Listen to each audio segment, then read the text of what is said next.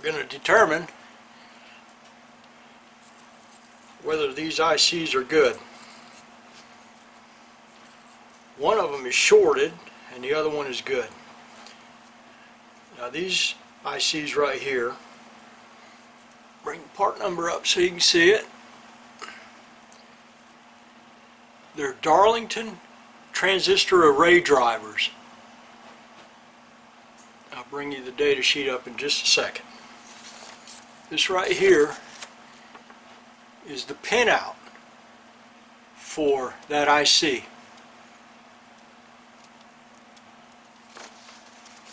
Now you can get this data sheet from anywhere on the internet. Normally you just type the part number into Google or DuckDuckGo, and you'll be directed to a place where you can pull that data sheet out. There's all kinds of data sheet websites where you can download these PDFs. The data sheet shows you the pinouts of the IC. It also gives you a description of what the IC is, what it's used for,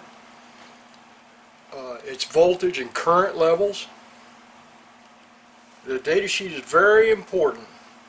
But all we need today is we want to know if this IC is good or bad.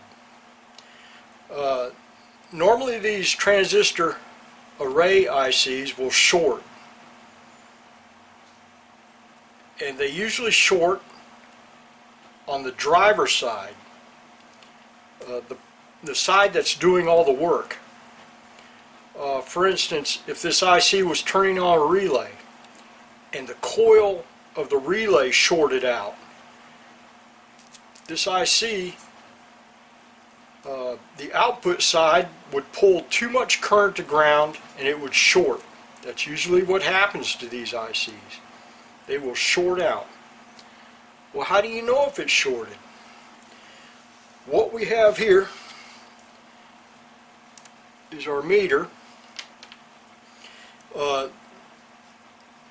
It's best to use a DMM. Any DMM with the diode function will work. Has the little diode symbol right there. I'll bring this up so you can see it. This function right here, that's the diode test function. We want to set our meter to that point right there to put our DMM into diode test. From our PDF we see that ground is pin 10. We put our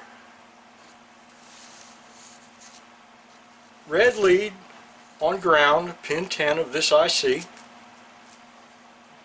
and we put our black lead on each pin all the way around, and we should have a good diode drop in the meter.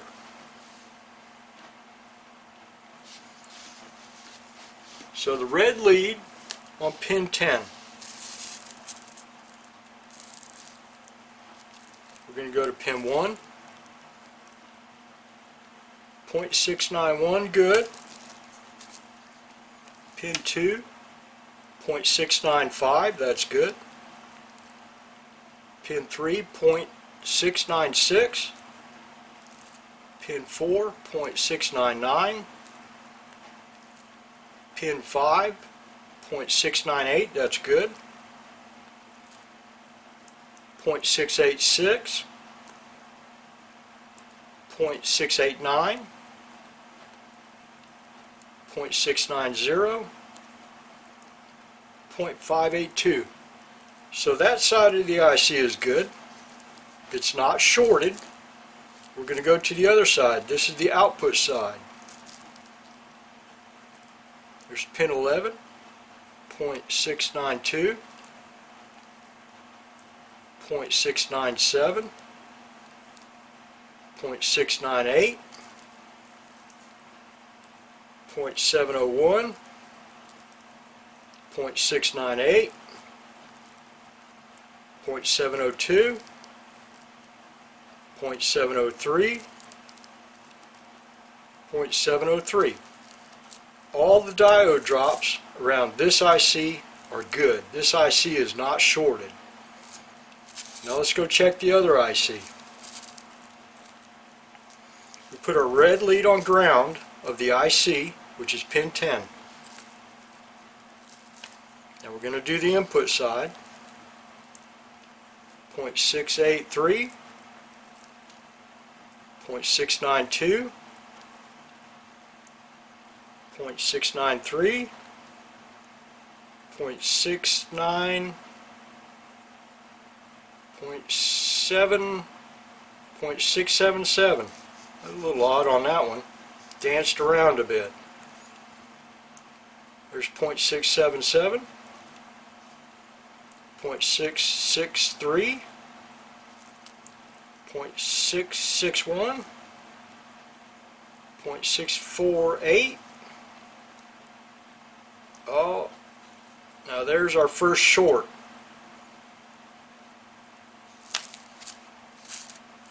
From ground to pin 9. Pin 9 is VS on this IC. So we have a short from pin 9 to ground. Let's go around to the other side. Here's pin 11. That's shorted. That's 0.001. That output is shorted. Here's the next one, pin 12. It's shorted. 0.002. Here's pin 13. It's shorted. 0.001. There's 14. It's shorted. 0.048. 15. 0.700. That one's okay. 16.690. That one's okay.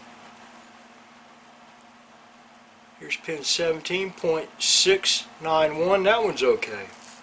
Here's pin 18. 0.688. That one's okay. Now, this IC is bad. We cannot use it. Even though we had some good inputs and good outputs, the VS pin 9, the voltage source, pin 9 to pin 10 ground is shorted. This IC would start popping fuses in the system, loading down the power supply in the system. So even though we had good inputs and outputs on some of those, there's no way you could use this IC. This is the bad IC. That's how you check an IC for shorts.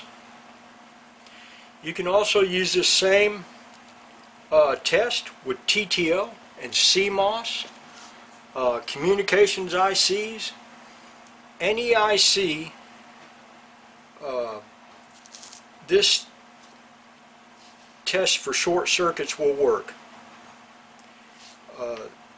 The TTL acts just like this. It'll have a 0.5. I've seen them down anywhere to 0.4 up to 0.7 diode drops. Those, I would consider those good. You get down below into the short circuit range like you saw in this IC, that's bad. Now, the CMOS ICs, I've seen them, especially the older ones, with diode drops from 0.7 on up to 1.8. As long as they're not shorted, they're probably okay. Communications ICs, I've seen inputs that were open, especially differential line receivers with inputs that are open. They would show an OL. When you put your red lead on ground and you go around the IC, the inputs would be open. Those are probably okay. The rule of thumb here is if you don't think the IC is good, go ahead and replace it.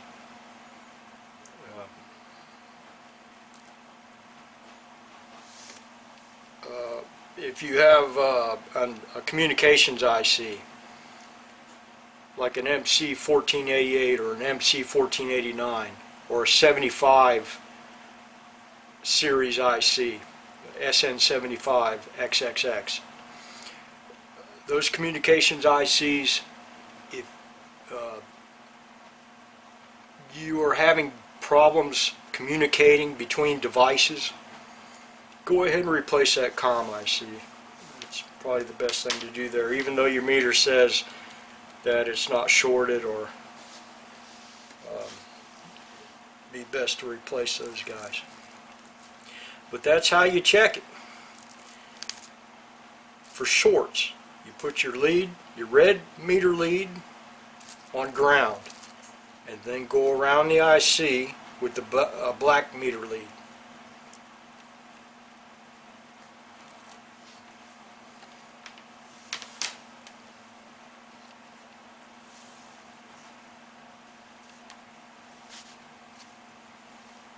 There you go. That's how to check an IC for short circuits.